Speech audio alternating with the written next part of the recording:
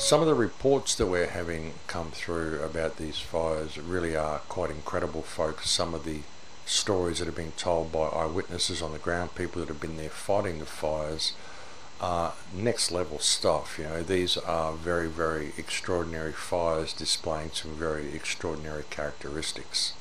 We had fireballs coming over, jumping 400 to 500 metres across the gully. These fireballs, I can send you guys photos, you can put it up on the media. Some of these fireballs were 50 metres to 500 metres across.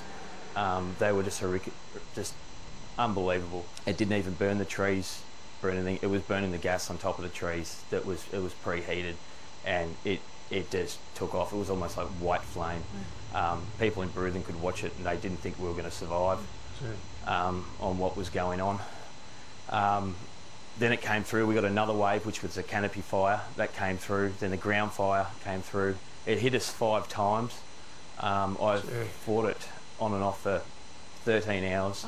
We have not had much support in here. Apparently there's relief centres in town with supplies. We have not seen anything. We've been cut off. People need help. The Australian